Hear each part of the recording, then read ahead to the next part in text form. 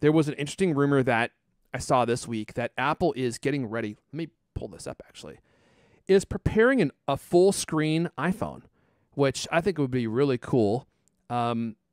Lewis was just saying he doesn't want to lose the dynamic island, which we can talk about here in a second.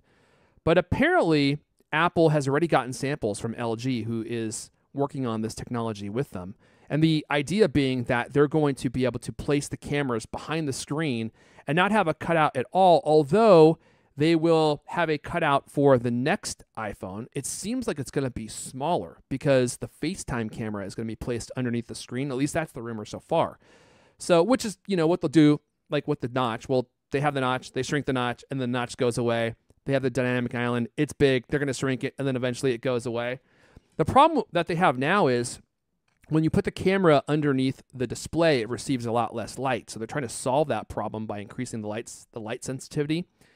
But it looks like Apple has the plans to shrink the dynamic island, place the Face ID camera underneath the screen on the next iPhone, and then for the iPhone 17, have all the cameras underneath the screen and have a full screen iPhone.